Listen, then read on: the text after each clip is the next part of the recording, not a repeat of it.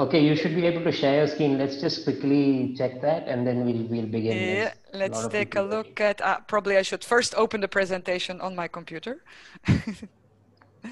That would be a first step.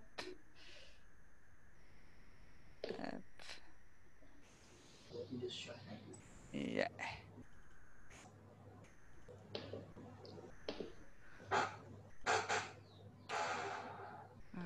Okay, and let me now share the screen. Let's see. Screen 2. Yeah, are you able to see the presentation? Yep. Yes, yes. Fantastic. All right, I think we should just begin. Super happy to have Noor from the Graduate Institute at Geneva. She's going to talk about political competition and infant mortality. So yeah, please begin. Good. Thank you very much for the invitation. I'm very happy to have the feeling that I'm in India, and I'm definitely at the end of the seminar going to cross the street. There is a small Indian restaurant to get some nice Indian food, to completely have the feeling that I've been for a bit in India. So the title of the paper is indeed the political competition over life and death, evidence from infant mortality in India. So this is joint work with Anders Kjelsrud and Kali Muna, who both of you, all of you definitely know because they've systematically been coming to the conference, the ISI conference in December. So they're both based at the University of Oslo in Norway. Yeah, so this paper, what we're basically doing is we're going to be taking a look at child survival. Okay, so the first important observation is that child survival improved a lot over the last 3 decades. So if you take a look at worldwide numbers, the total deaths of children under 5 actually fell from about 12.5 million in 1990 to 5.3 million in 2018. But if you then start comparing countries, if you also start looking within countries, then you actually see that there's a lot of variation. Okay, so there's a lot of variation in terms of the number of children that are dying, and especially if you take a look at children who die from preventable diseases. So the big question that we're asking in this paper is what actually explains the huge variation in these, what we call unnecessary deaths. And the aspect that we're going to be taking a look at is the political economy, in the sense that we're going to be studying the role of income inequality and political competition in explaining the variation in child mortality that you observe within India. So what's our hypothesis? So we've built a small short model to actually put the hypotheses forward. I will not go into the details today because, as you will see, the empirics is already quite a bit.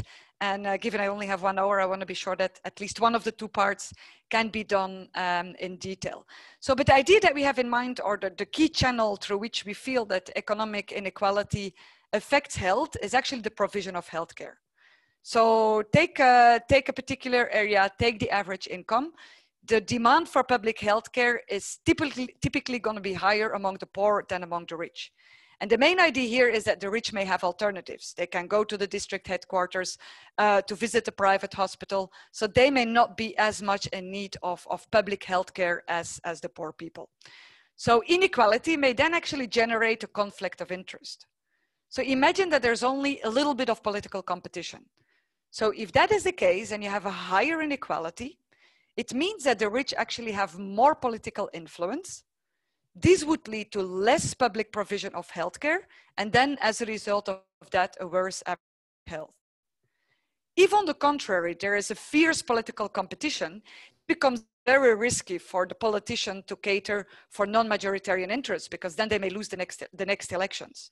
So if there is a fierce political competition, even if it is combined then with higher inequality, what we're actually going to observe, or what we feel, or what the hypothesis is that we put forward, is that if this is the case, then they will still want to cater for the poor, and actually this negative impact of inequality on public provision will kind of be less pronounced. So in other words, another way of saying it is that there is a negative effect of inequality on health outcomes, but this can actually be mitigated by a higher level of political competition. And this is the hypothesis that we will be investigating in this paper. So what is the correlation, or what is the link between inequality on the one hand and health outcomes, and then what is the role of political competition to mitigate the negative effect. So the paper in a nutshell, so the main outcome variables are neonatal and post-neonatal infant mortality. So we will claim, or we will definitely try to go beyond purely correlations, and we will come up with an identification that we believe allows us to make some causal claims. And what we exploit to do that is the large redistricting of electoral boundaries in India, the so-called delimitation. So the last delimitation happened in 2008, and basically a quarter of voters were shifted to new constituencies. And this shift of voters to new constituencies is what we actually will be using to identify the impact of inequality and of political competition on health outcomes. So the main finding confirms our hypothesis. So inequality causes more post-neonatal infant deaths, but it only does so in situations where there is a lack of political competition. Okay, so we're not only going to be taking a look at health outcomes, so we will provide some additional evidence that can support our hypothesis. So first of all, we will be taking a look at the demand and the supply of public healthcare. So we will see that government health centers are located in constituencies with a low political competition, high inequality, that those actually have fewer staff and provide less services to the people that fall under their responsibility. We will also show that our mechanism is relevant for a wider range of social provisions. And the one that we're going to be focusing on is the Mahatma Gandhi National Rural Employment Guarantee Act. So there again, we actually will find that it is better implemented in areas where political competition is higher.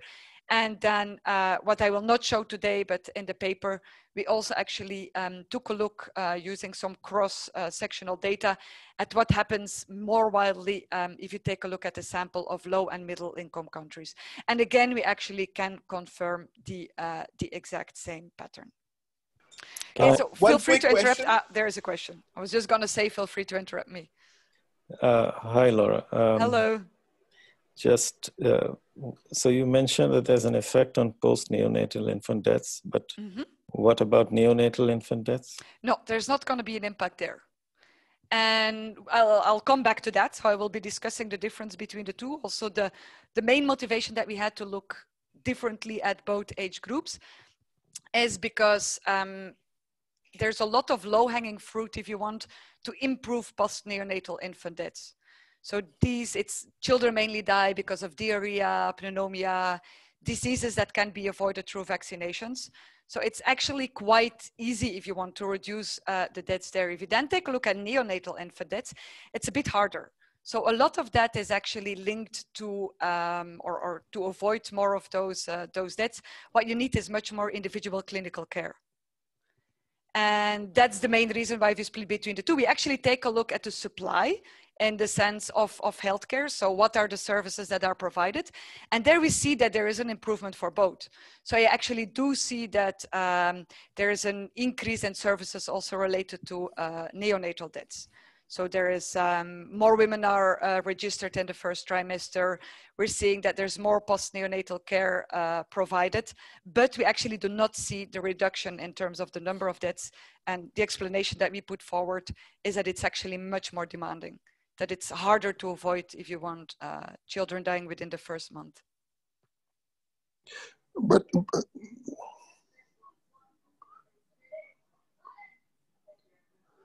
I have just a clarificatory question. Hello? Yes, I can hear you. Yeah, one clarification, but wouldn't it be, I mean, isn't it necessary that institutions matter much more for neonatal death than for, in post-neonatal term, environmental factors, family, many other things matter. But for neonatal death, institutions play an important role, right? Which is where I would have imagined that political competition would have played a much bigger role in some sense. So we argue it's a case for both, because even like the main reason why children die before the age of 5 today is still diarrhea, which we know can very easily be solved by giving them ORS, for example. And so that's one of the reasons why we're basically putting forward that it is important for both. But the main difference between the two, and that I definitely agree on, is that somehow it's easier for post-neonatal than neonatal deaths. But so, also the other clarification would be that most deaths, most children deaths, infant deaths are neonatal, right? Almost 70 to 80% of deaths are yes, exactly. neonatal. If you take a look at the absolute numbers, it's similar. But it's indeed the case that neonatal is in the first month, while postneonatal is in. We're taking a look at the first year, so after month 1 and before the first year. So of course that's another 11 months. But then the number of children we're observing that are dying in the sample is actually, in absolute terms, it's very close to one another. Okay. But it's indeed the case that given we're comparing 1 month and 11 months, it's different in relative terms. Okay, thank you. But I'll definitely, I mean, I'm very happy to come back to that when we discuss, when I reach that stage of the presentation. Sure. So in terms of contribution, so first of all, we contributed the literature on how inequality affects the distribution of power in a society. So the main idea here is that to articulate collective demands that requires coordination that can be much harder for a bigger group of poor people than it is for a small group of rich people. So papers already within that literature, of course, Barden and Mukherjee 2000, and then also work by Jean-Marie Ballon and Jean-Philippe Plateau. Then there's the empirical literature on the effects of inequality on health. So the aspect that our paper contributes there is by focusing much more on the political economy of public health spending. Then there are quite some papers that have been looking at the effect of democratization on health and government healthcare spending. So the difference that we're making there is that we're basically more taking a look at the intensive margin than the extensive margin. So we're taking a look within the context of India, which is a democracy, but then there are still changes at the intensive margin in terms of the fierceness of political competition.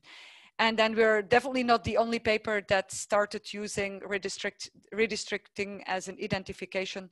So Barden and co-authors have a paper in 2008, one of their PhD students, Nat's paper in 2014, and then there is Francesca Jensenius' paper in 2016.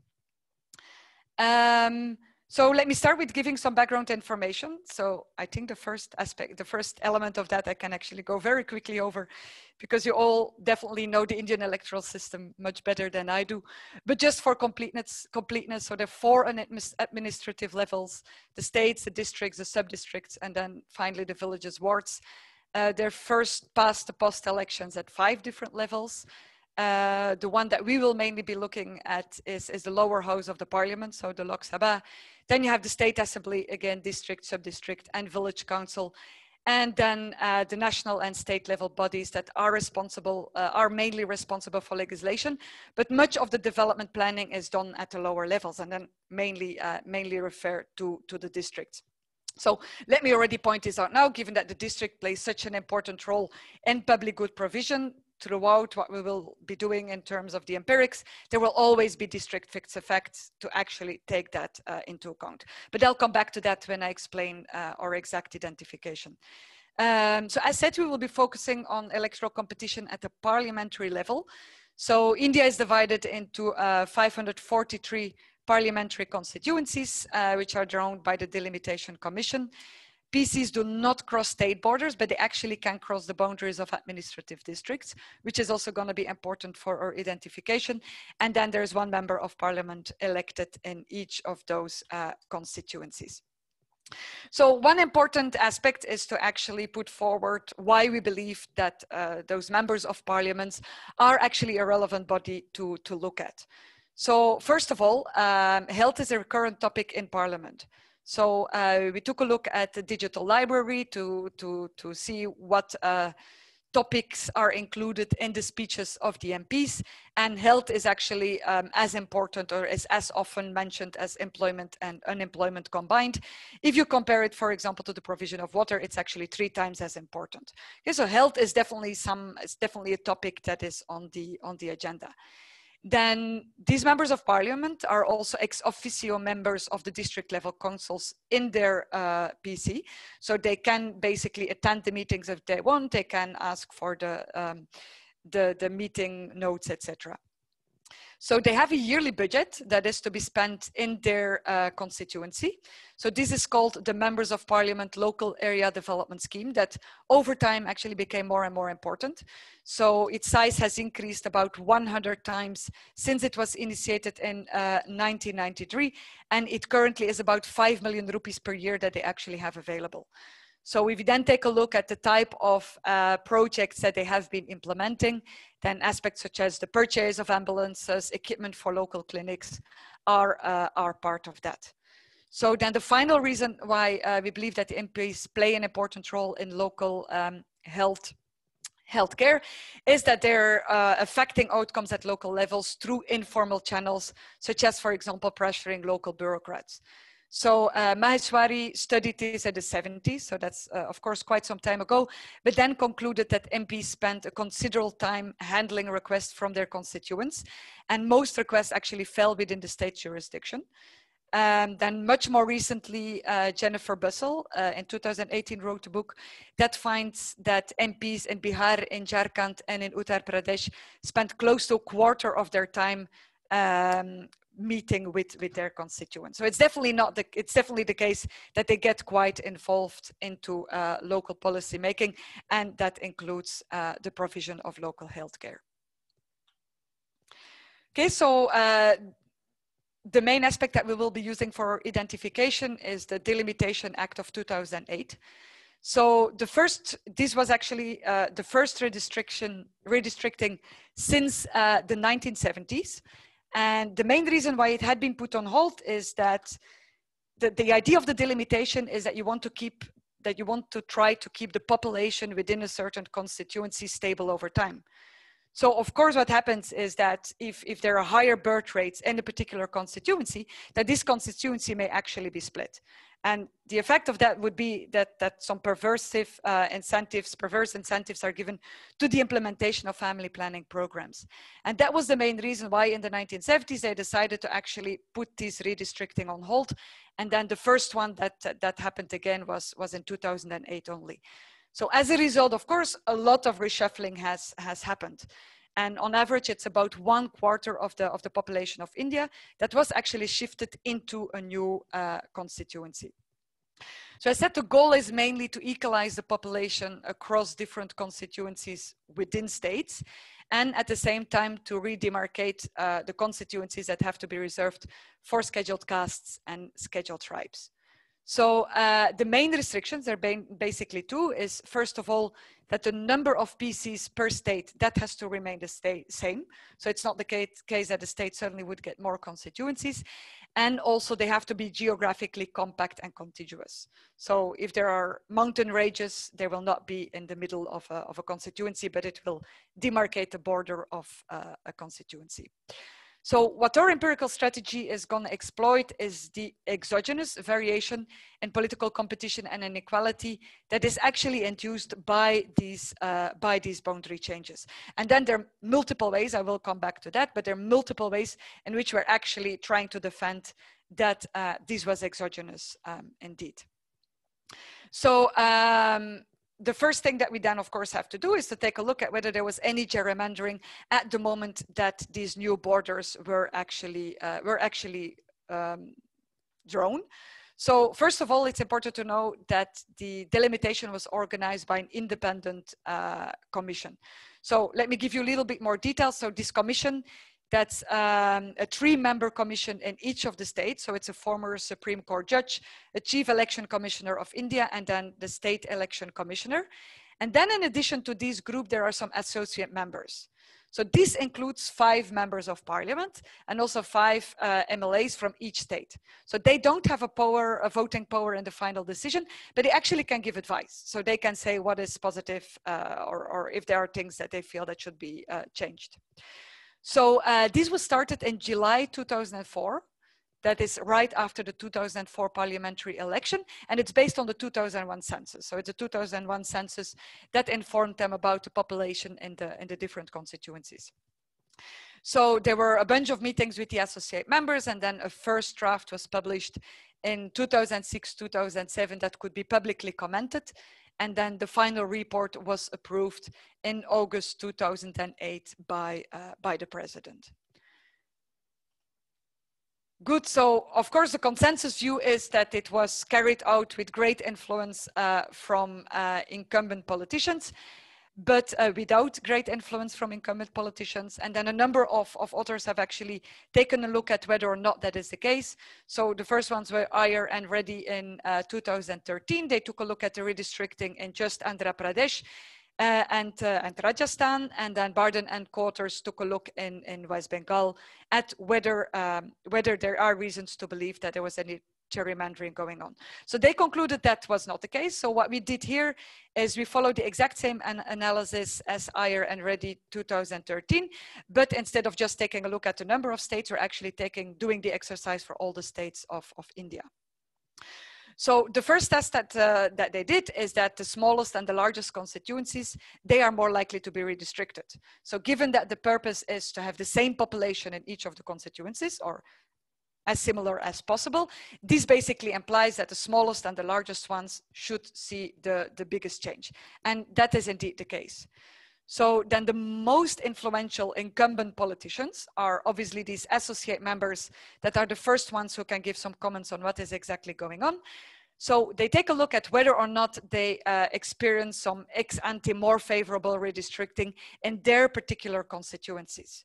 So the different aspects that they took a look at is, first of all, the percentage increase in the number of eligible voters. Second, the fraction of voters in the new constituency that were part of the original constituency.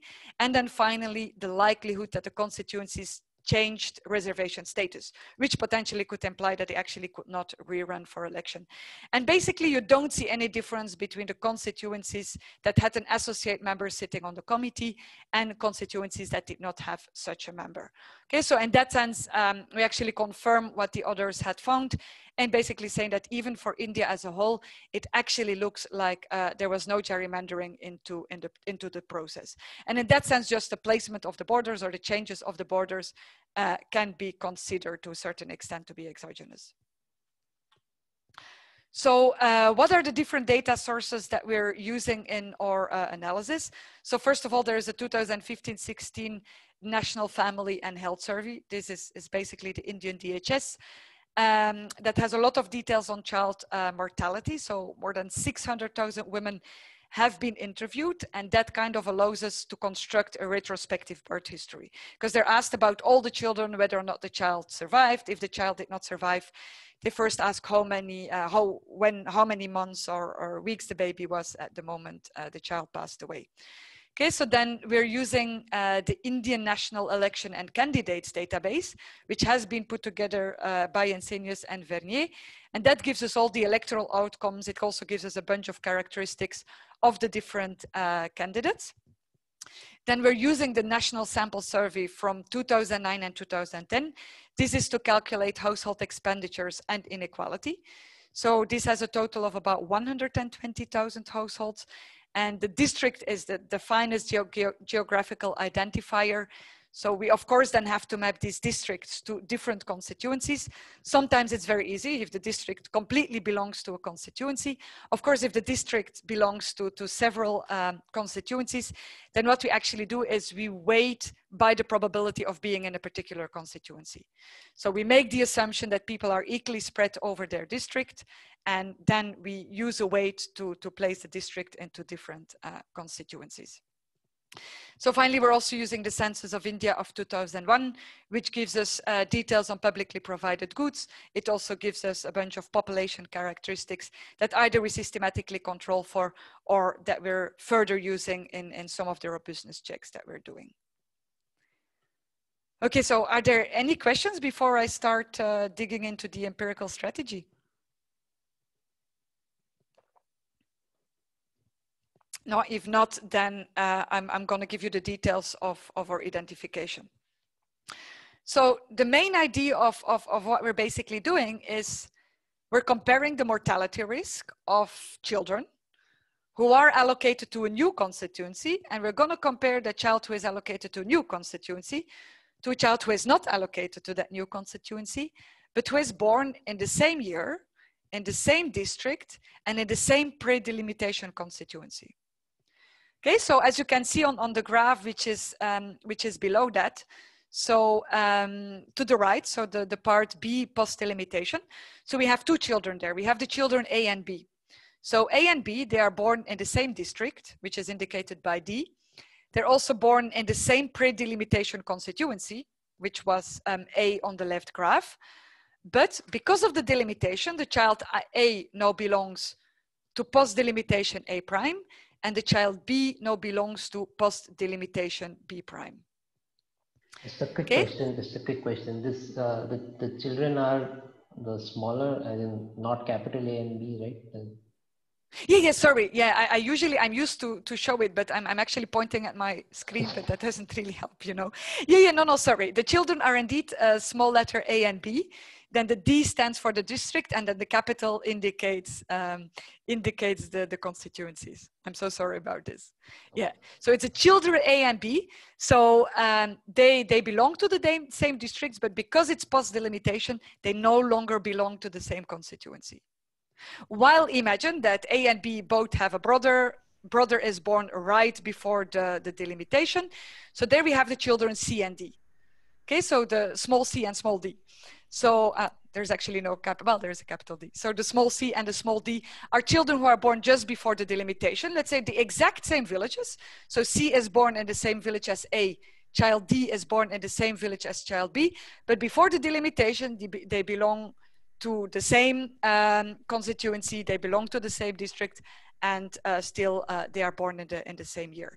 And these type of children, like C and D, we're actually going to be using as a placebo. Because there's no reason, if our whole mechanism is correct, then there's no reason why the mortality of children like C and D should be different, while we're going to show that the mortality of children like A and B are actually different. One clarification, Lauren. So the NFHS data, how do you put somebody in the parliamentary constituency? By using the district, by using, yes, because it has GIS information. I had to think for a moment about that. So it has, we have the coordinates. Yeah, but you have the coordinates in a 5 kilometer radius, right? Yes, exactly. So they're not displaced district-wise, but it's indeed true that they put an error of 5 kilometers. So basically, there may be some mistakes for children who are at the border between two of the constituencies. That is indeed possible. But that's what your post-delimitation would be about, right? When a district is breaking up. So your identification would mess up with not having the data at the parliamentary constituency level. So I remember that Anders looked into that at some point. Okay. What he basically looked into is comparing the overlap, if you want, of area before and afterwards, and that's actually not they're not enormous differences if you want in if you take a look at the average over the different districts. So let's say that districts are as likely to be in the same delimitation. Of course, they can be in a different constituency, but there are no enormous changes in the splitting of the districts. Got it. That's in the footnote in the paper. Got it. So the other question I have is, delimitation was also mostly the delimitation that you'll be looking at happened in states like UP, the poor states, right? So would that be a certain concern? So I hope that I put a list. Let me actually very quickly take a look at it. No, I did not put the list. Fine, so we actually, no, I thought that we had the list of the countries. There are indeed, of the states, there are indeed 2 states that, well, the whole process was done, but then it was never implemented. I know Jharkhand is one of the 2, but I don't remember the second one. So these are obviously out. But if you basically compare the population, because we're going to be taking a look at rural areas, if you take a look at the rural population that is part of our sample to the full rural population, then we actually have 90%. I see. Okay, so it was broadly implemented. Okay. So I think it's Jammu and Kashmir who is the second state where it was not implemented. Okay. But otherwise, it was basically implemented everywhere. I have a quick question. Yes. Is it fine? Okay. Okay. So, Yeah, sure. you know, I mean, is it possible that the level of political competitiveness is affected by, you know, the power of the rich people, and that can mess up with your testing of the hypothesis in some sense? So that's actually exactly what I was going to come to now. So let me explain the next step, which is the other challenge that I have the slide, and I hope that's going to answer your question. If that's not the case, then definitely let me know. So basically, it's true. Laura, I just had one more question. Yes. So there's also the state legislative things that are happening, right? Because this is a long period before you catch them in the NFHS.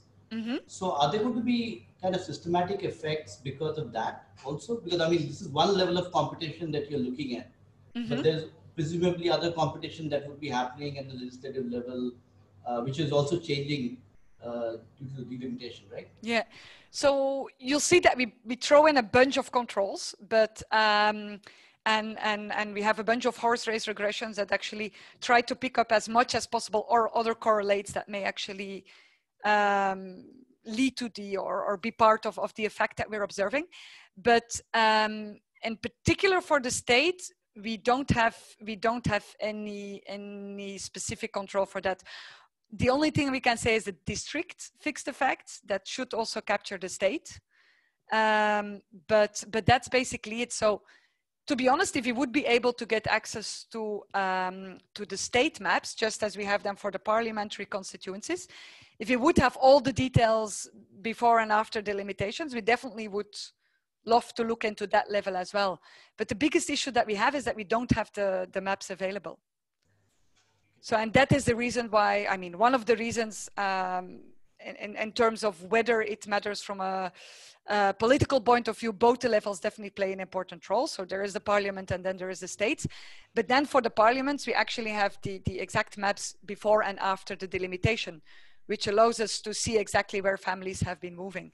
And that information is not available at the state level. So I agree with you that this would be a nice additional analysis to do.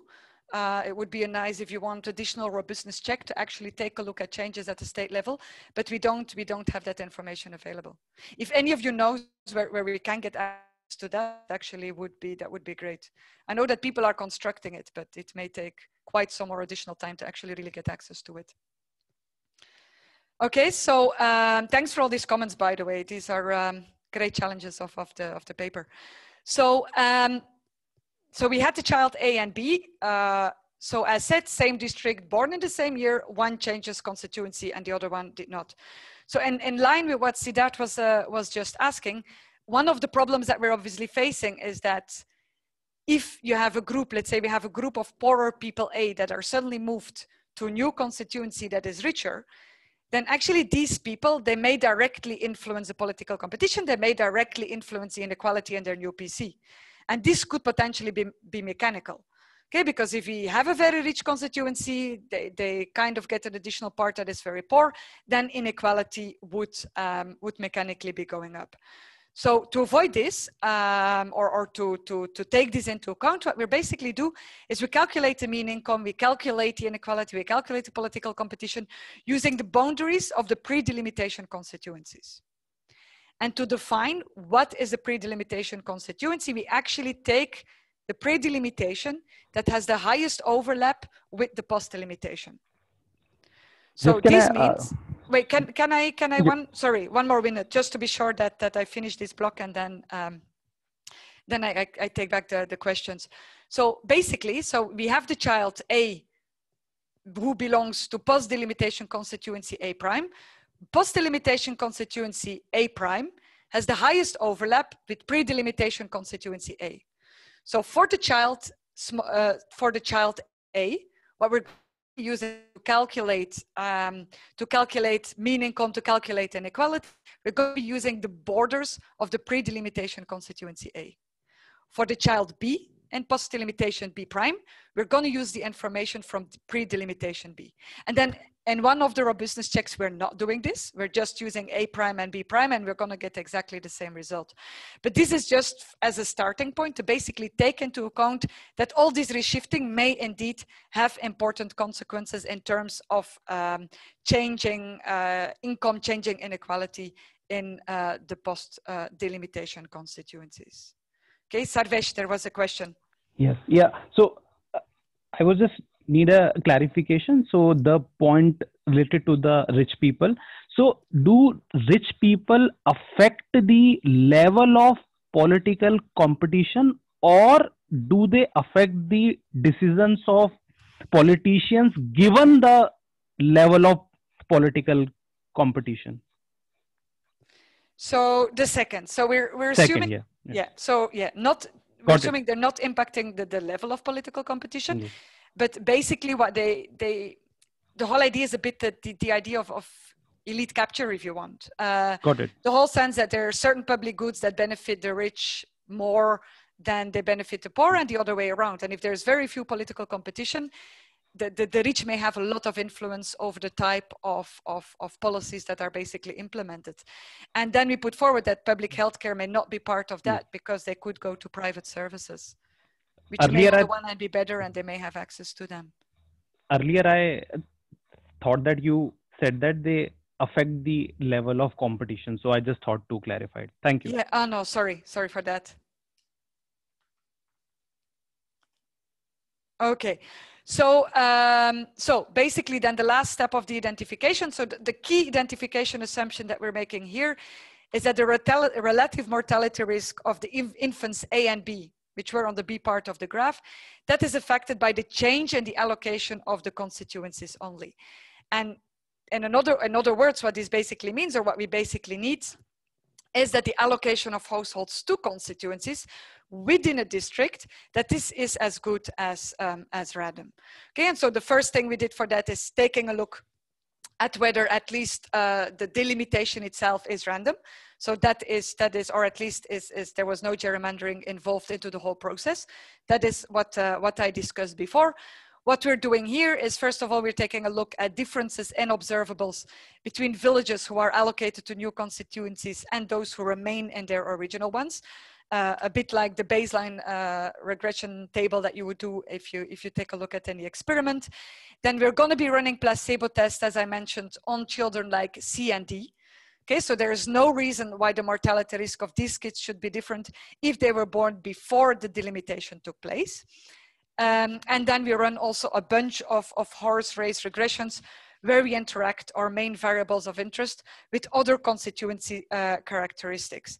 And this is mainly to be sure that our constituency level variables, that they're not picking up effects that other correlated changes that may take place at the constituency level. Good, so this is the regression. So on the left-hand side, you have the mortality of the infant I that is born in a certain year T in district D, and the child belongs to pre-delimitation constituency K. And then the subscript L, that denotes the pre-constituency that the post-constituency is linked to. So basically, to just show it, to be sure that this is clear. So as said before, the mean income inequality for a child A, small a, is gonna be calculated using the borders of pre-delimitation A. And the reason why we use pre-delimitation A is because that has the biggest overlap to post-delimitation constituency A prime, in which the child is now residing.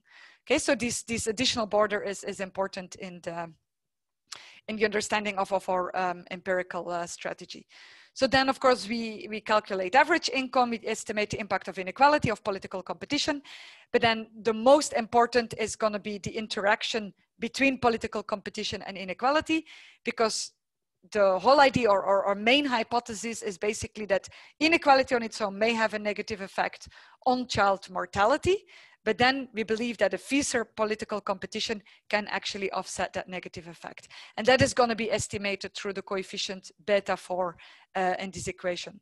So then we have this district pre-delimitation year fixed effect to be sure that we're actually comparing kids and children in a very fine grid. And then we also have a bunch of controls at the child level, such as the gender, the religion of the child. And we also have some area characteristics, such as the literacy rate, the population share of SCs and STs, and then the available public amenities prior to the delimitation. Okay, and just one note for the ease of interpretation, we standardized all the most important variables of interest by subtracting their mean and dividing by their standard deviation. This obviously does not make a difference in the impact, but it's just easier to interpret.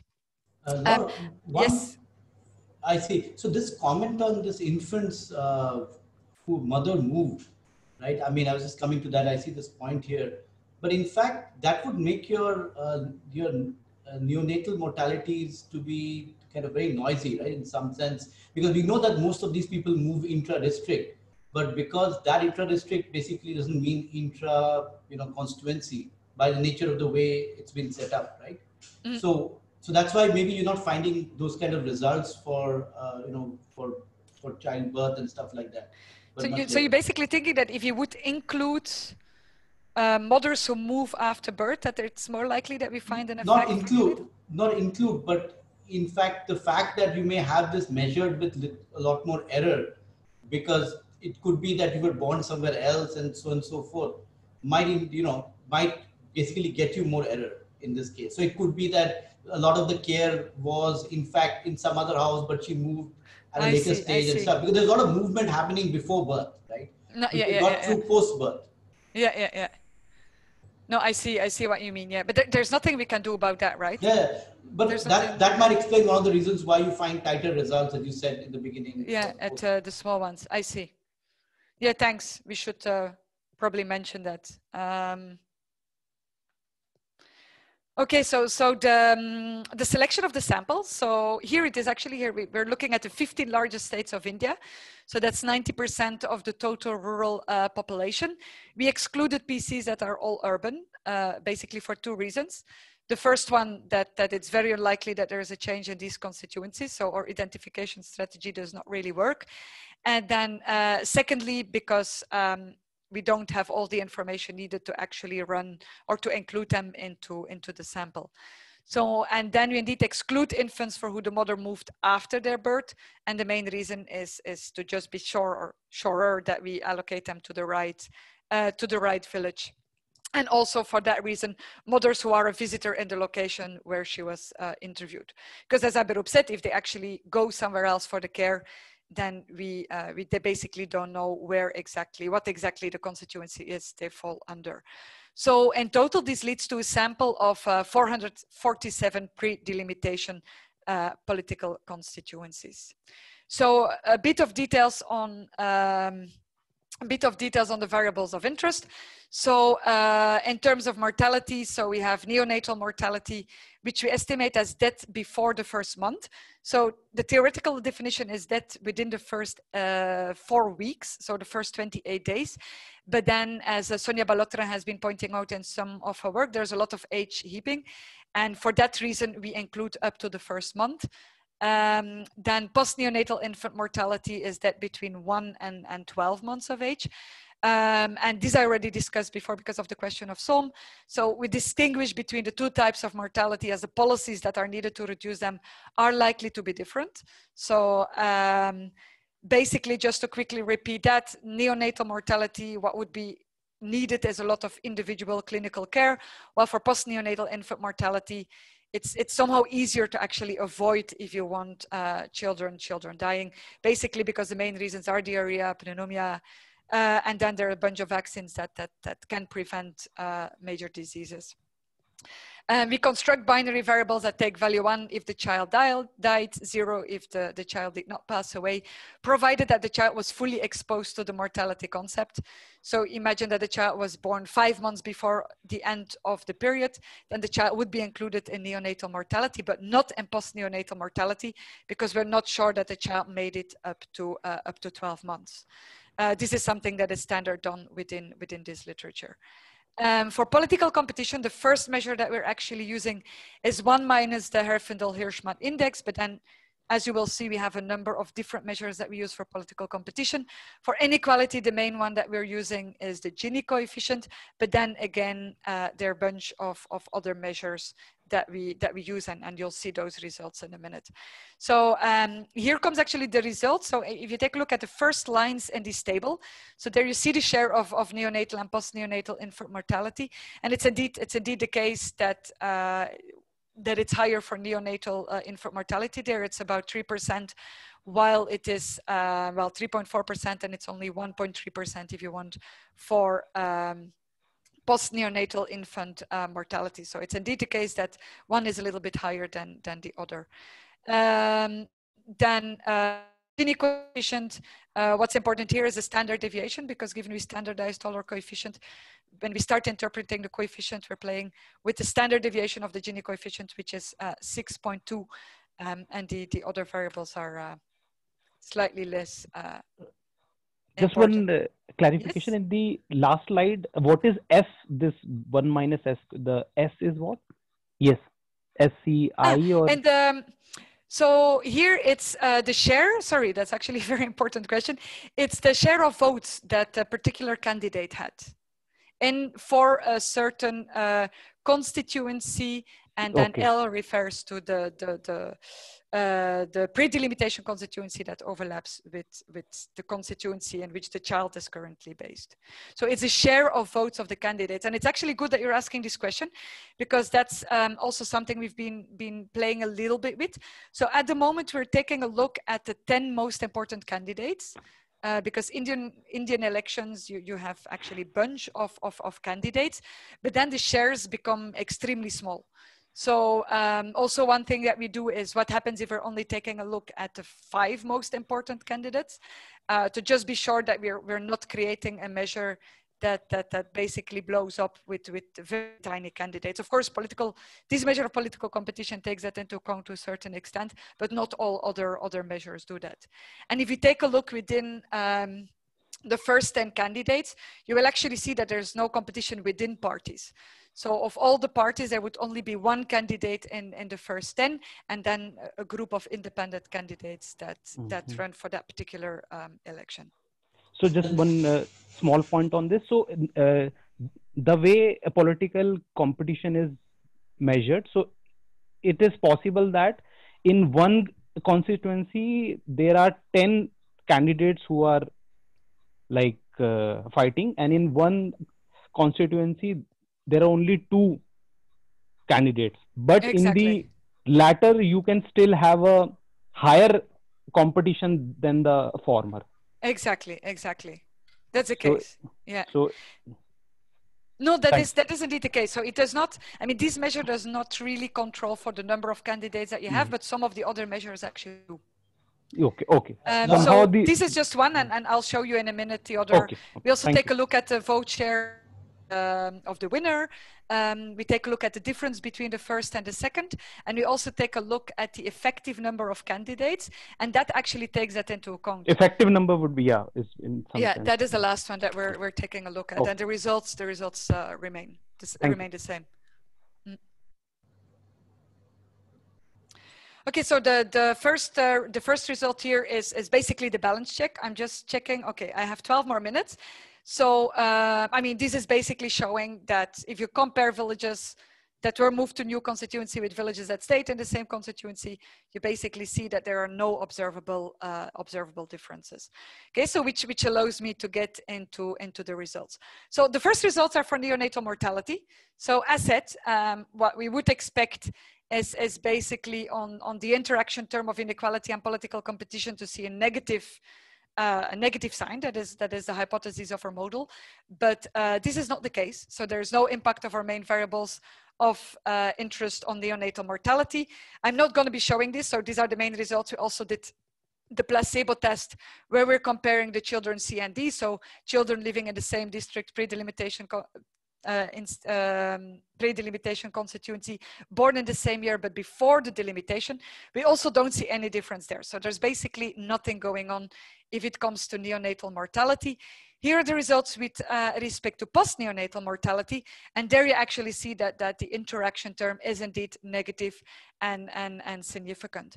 So to give you an idea of the importance of the effect. So first of all, if political competition is at its average level, then you basically see that there's no impact of inequality.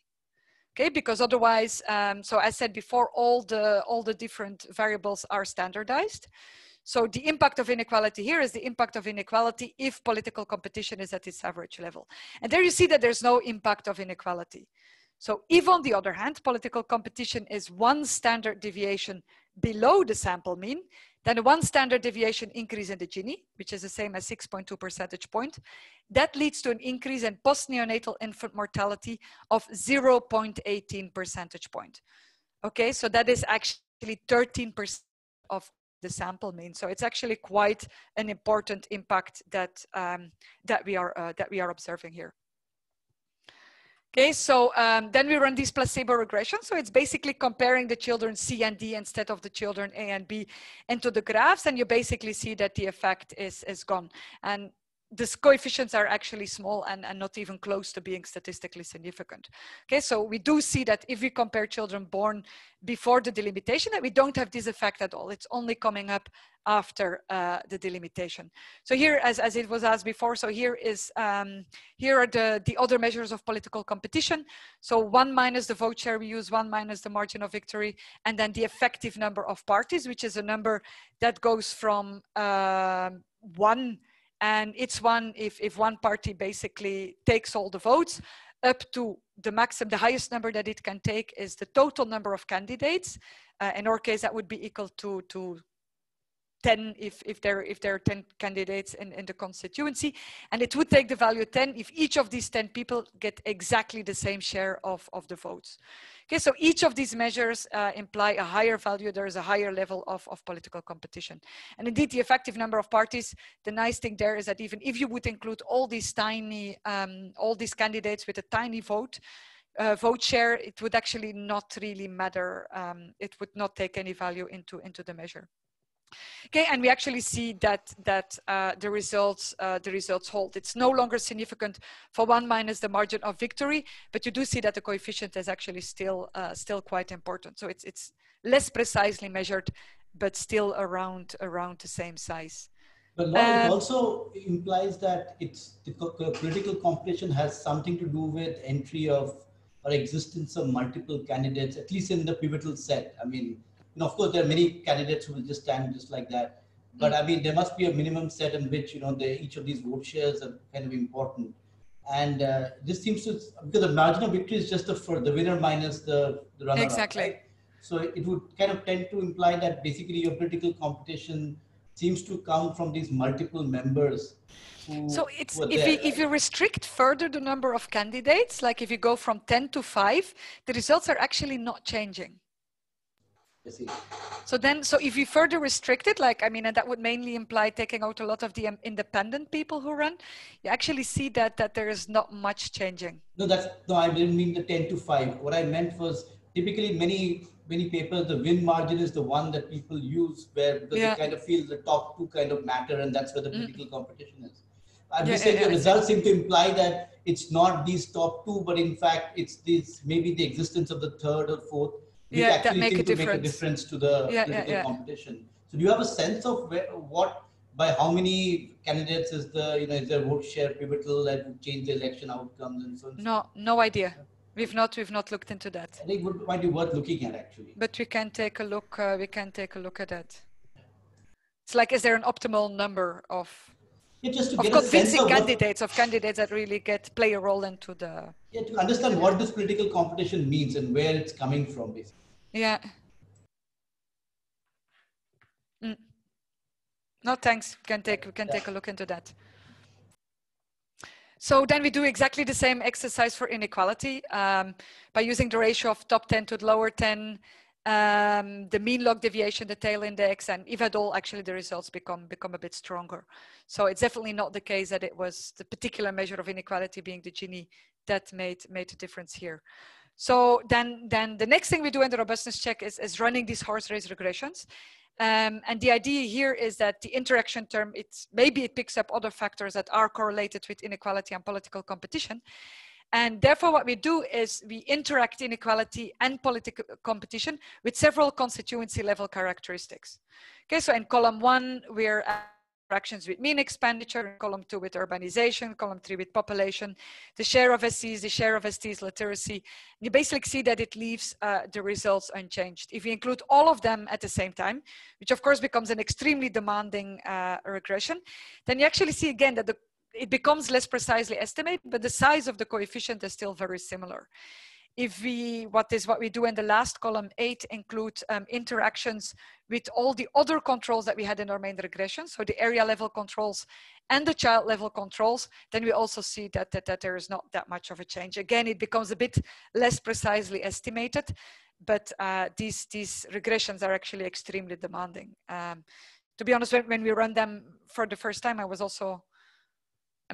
honestly even rather surprised that the results were that stable throughout these extremely demanding regressions. Then some other robustness checks that we did, so calculating mean expenditures and inequality, not using the borders of the pre-delimitation constituency that overlaps with the one in which they're currently residing, but really using the post-delimitation boundaries. That keeps the result. We also added dummies for the 5 largest political parties in 2009, mainly to see if this may have to do more with maybe the political program really than anything else, than the mechanisms that we put forward does not make any difference.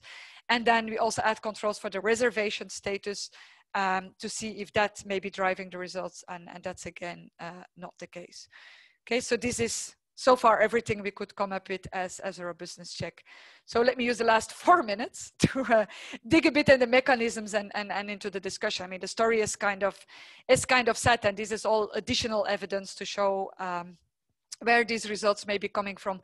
So basically what we're doing is we're taking a look at the reduced form. We're saying that political competition inequality matters for healthcare outcomes, but obviously that must be going through the supply and or the demand for public healthcare. And that's the first thing that we're looking at in this table. So in the first column, basically, we're taking a look at the demand for public healthcare. And what we're finding here is that in line with what we've discussed so far, is that if political competition is one standard deviation, again, below the mean, so we're always taking a look at the same comparison, then an increase in inequality actually increases the likelihood that people state that they have a preference for public health care. So in these areas where we see that there is a lower child mortality, we also see that there is a higher demand for public health care. Okay, if we then take a look at the supply side, we're creating 3 indicators. The first one is the staff, the second one is services, and the third one is again services. So the staff, we're taking a look at, it's the average of indicators, whether there's a doctor, a nurse, and a midwife. So if it would take value 3, the average, sorry, if it takes value 1, then it means that these 3 staff are available in a local healthcare center. Then services 1 is actually focusing on neonatal healthcare. And services 2 is focusing on post-neonatal healthcare. So as pointed out earlier when Soma asked the question, so it's not the case that we're not seeing any difference in terms of the efforts that are done to improve neonatal healthcare. It's just that we don't see neonatal healthcare itself changing. And basically what we've been putting forward is that it's much harder. So the services included in service 1 are, for example, whether the woman is registered in the first trimester, whether the delivery can happen at the local health clinic, whether there's postnatal care, etc. And then services 2 is whether there's treatment provided for diarrhea, for pneumonia, whether there are vaccines given for polio, for a bunch of other diseases. Okay, so that this hints a bit in the direction of the whole impact that we're finding is actually going both through demand and supply of public healthcare. So I mean, this is kind of the final point that I want to make is after doing this whole exercise with healthcare, we started discussing that well, if it's the case for one social provision program for the poor, it must be the case for other programs as well. So basically what we did is we started digging into MG and Rega. And from the public data portal, we got information for the financial years 2011 till 2014. And the information that we have is, first of all, the number of workers. Second, the amount disbursed, so which is the supply, or that we can consider as the supply of NREGA work. And then in the final column, we also take a look at the number of households that are demanding for work. Because if there is a change, if we're observing a change in NREGA, the question is it because there was not sufficient supply, or is it because there was actually a different demand? And as you can see from the last column, it seems not to be demand driven. So it's not the case that in certain areas there was a higher demand for NREGA work than in other areas. But we do see that the number of workers is actually higher in areas where inequality is, where political competition is fiercer, combined with lower inequality. And exactly the same for the amounts disbursed. So we do see that that impact is there for other social provisions as well. So basically, well, just what I said, so we argue that inequality, when combined with the lack of political competition, that these may erode support for public provision of basic healthcare and NREGA. We provided basically reduced form evidence on infant mortality, exploiting the redistricting that took place in India. And then we find large effect on post-neonatal, no effect on neonatal mortality. Basically, once more putting forward that we feel that it is because they're easily preventable diseases for post-neonatal children, but not for neonatal. That's yeah, no, that's it on my side. I don't know if there's time for more questions. I guess no. That's the So let's open the floor. Actually, we'll get about 5-6 minutes of questions. So let's start. Siddharth, you want to ask a question? Start. But there are some questions on the chat box, so those can also. Yeah, sir, you can proceed with them first. Okay, Aditya, you had a question, or I can read it out? Sorry, I've not been taking a look at the chat box at all. So because Aditya is also on, so let me just ask, his question is, are fertility rates similar across both types of constituencies?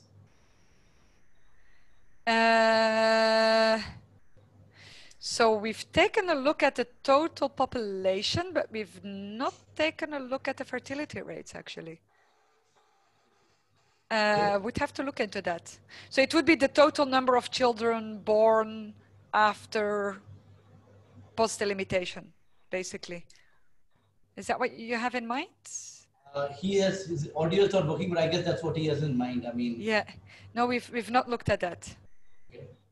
There's another question by Abhishek. If he can log in, he can ask the question directly. Hi, thanks for the presentation. So I was just thinking about the interaction effect you were looking at, and whether the effect size would increase if you just look at constituencies where mostly localized state parties compete. I mean, where you don't have many of those. So in the South, at least, you would mostly have localized parties like the DMK and the ADMK competing, or like the TRS competing with the TDP. So you have mostly localized competition, and generally I think the margins are much lower for victories. So would you expect there to be an increase for this same provision is what I was thinking about it. So what you have in mind is kind of running a heterogeneous effect where we classify constituencies depending on, So I have no idea as of now, but it's definitely something interesting to look at. Thanks. Anyone else? Yeah. Anyone else? Yes, sir. Yeah. Okay. So my question is, I'm trying to understand why was this delimitation done in the first place? So it's done to equalize the population within constituencies. And it actually started, it happened every 10 years till the 1970s. Then it was put on hold, and then they did one again in 2008. Okay, so I mean, my intent for asking this question was just to see whether, you know, the timing and the reasons for doing this, they don't have any feedbacks implied on your identification. I mean, I hope that is not the case, right? No, I mean, that's basically, I mean, we hope that to exclude that worry by basically taking a look at whether this was as exogenous as it can be. Of course, there are limitations and what you can take a look at, but given the reason why they do the delimitation, so which is to equalize the population, if you then actually take a look at what happened through the delimitation, then that seems exactly to be the case. So it seems that they're implementing what they were after. So they obtained what they wanted to obtain. I'm trying to find that slide back, but so it's yeah. So that's basically what we did here. Anyone else? Yeah, can I ask? Yeah. So in this, so in your talk, the level of a political competition, so that affects the provisioning of public good, and that affects the health outcome. So Exactly. in the public provisioning of goods, so mainly you had the public provisioning related to the health, like good Exactly. hospital. So now I want to ask that, where the somewhat for my own understanding, where the story of education to some extent which can fit. For example, so one can say that, suppose if I take a constituency which has a higher inequality, so there are more poor, so they're like they're and so they are less likely to be educated, and their health choices and their uh, uh, hygiene level may not be the appropriate one, so they are more likely to have a postnatal child deaths.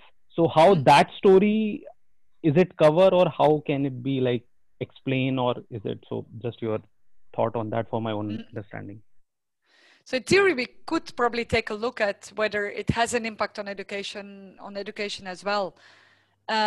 So the main way in which it is, if you want control for, is because of the district fixed effects. I mean, if you think it is reasonable to assume that within a district, the provision of education is going to be similar, or at least it was similar before the delimitation, because it's the mothers who will, if you want, the mothers of these children, and the fathers of these children, they belong to the same constituency before the delimitation took place. So they are likely to have similar education. That's, I mean, yeah, that's what I would put forward. I don't know if you buy that argument. Of course, there can be a change in the next generations, if you want, if there is an impact on education as well, just as we find on health and on NREGA, then it is definitely the case that this is another outcome variable that may be impacted.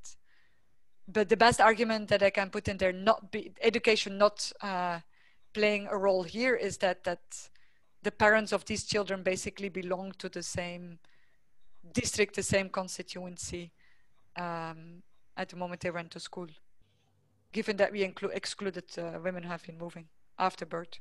Well, could bring in differences before birth. One thing I think that we could take a look at is the education level of, the DHA should have probably some details about the education level of the mothers. That is something that we could take a look at. Okay, thank you. And given the timing of the delimitation, that was deterministic, right? It was decided. Exactly, exactly. But people, I mean, the poor people, they did not know that they would be, they would be in a different group or something. No, is that no. Yeah. No, exactly. That's kind of important, right? Any other questions? Yeah, hi. I have one question. So this is similar to Aditya's question. Are the levels of, say, institutional births the same across these two different types of constituencies? So that I don't know. We would have to take a look into that. So the reason I'm asking is, one of the main reasons why neonatal mortality, I mean, you could be seeing different rates, different results between neonatal and post-neonatal mortalities. A lot of neonatal mortality was due to home births, and rather than institutional births. So during this time period, there was also a policy to promote institutional births. So, I mean, it could be sort of clouding your results. With but that would basically explain. Okay, so that would be an alternative explanation for not finding an impact on neonatal births. Right. Is what you're saying. I see. So yeah, so we've not looked at actually the share of institutional births and the numbers, the absolute numbers. We've not taken a look at. So we've only been taking a look at whether there is a midwife and births. We've included dummies. We've not included shares, or if that is available. Well, we should be able to calculate that because we should know where the children were born. But we've not yet looked into that. Okay, two more questions, maximum. Thanks. Yeah. Anything else? Anyone else? Okay, maybe I've scared people with two more questions. Any more questions? Aditya has a follow-up. Says, I missed the initial part of the talk, but one comment suggestion that I have is one could explore the impact on various subgroups like SC, ST, and the inequality measure could be measured by a between group measure of inequality. It's a comment. It's not a... Yeah. Okay. Then let me ask one last question. So, I mean, one of the results that we always see in development is that while political economy seems to have a lot of impact on employment and so on and so forth, the evidence on health and education are typically not as strong. And one of the things that people point out is this, the fact that, one is of course one of attribution, right? And this is health is a subject that both the state as well as the center essentially work on. So, I mean, what would political parties get out of doing all these good things if basically state governments can take, credit? And if it's not aligned, then it's not clear that it's in the interest or it gives any benefit to a political party to be able to do this. So I'm just wondering, do you have anything in mind on why, in spite of not there being that much evidence on this, why you find this evidence? I mean, it's just that they want to do good. Is it a functioning? Is it, No, that's a very good point. So, and I think that the only answer, I mean, that's also why that particular literature was very important for us to just defend the fact that we're looking at members of parliament. But it seems to be the case that people get in touch with these members of parliament. So they seem to be spending indeed a considerable amount of time with the constituents, and that's probably also the reason why, I mean, these two people with 30 years apart, well, actually more 50 years apart, have been revisiting exactly the same question of how important are these people in terms of getting in touch with local constituents, and they seem to actually be doing that. So I guess that they must feel that gives them a benefit, or increases the likelihood of being re-elected. Because, just to follow but up, we don't know. We don't have details from these members of parliament themselves. We only know, I mean, we could take a look at the speeches. We've been reading up the literature to see if they indeed play a role into local politics, and that seems to be the case. But how that then exactly translates indeed into visibility, I'm not sure. Yeah, just to follow up, the level of political competition and, for example, elections just one level lower, the MLAs, is intense in India. I mean, it's the win margins are minuscule. And yet, you could look at states like Bihar, UP, where all these win margins are in fact quite close, but they're extremely poor health, right? We know the health facilities are very bad. So I'm just wondering, I mean, so one of the standard things people have said is it's not worth investing in these things because, who will be, and first there are long gestation period goods also. So I'm just wondering, I'm kind of to have a reason why, for example, would you see impacts of this on the next election? And so on and so forth? I mean, no, that's a good, I mean, we would, the main problem is that we would probably not be able to identify it, but it may be worth actually taking a look at least at the correlations to see if this continues. No, that's a good, and that's also a very fair point. The only things we can bring in is that it seems that they actually play a role, also given that they have this particular budget. And then an important part of that budget seems to be to invest into local healthcare. And that may go back to something being visible. That may be the reason why that's where they place the focus. But then at the same time, we also see it for Enrega. So. Right. Anyway, so no, it's a very good point. No clear.